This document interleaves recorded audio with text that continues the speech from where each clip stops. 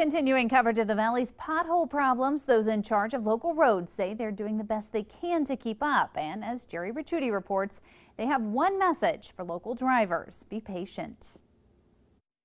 They follow their plow routes, two-man trucks, 5 trucks a day. We've been doing that since Thursday of last week. As aerial road crews focus their attention on filling potholes, we're learning local communities are working to handle the complaints about roads as they come in.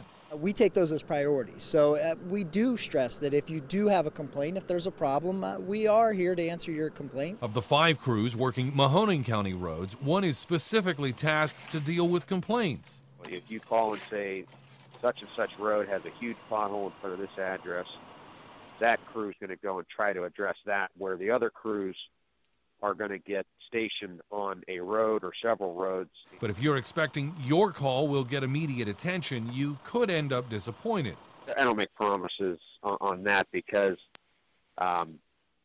you never know how long it's going to take a crew to finish a road. A perfect example is Western Reserve Road, which runs from one end of the county to the other.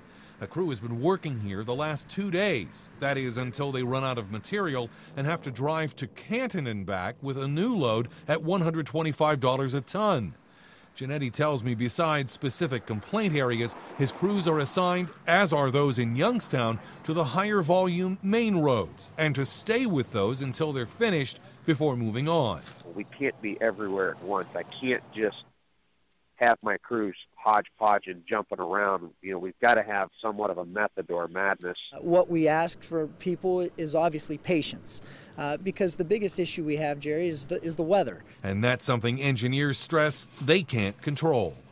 Gerry Ricciutti, WKBN 27 First News.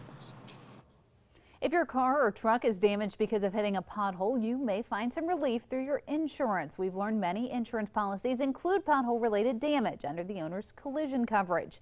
Usually, insurance will only cover what your individual deductible does not. Generally, policies will not provide full replacement value. We're also told those drivers carrying only liability insurance will not be covered.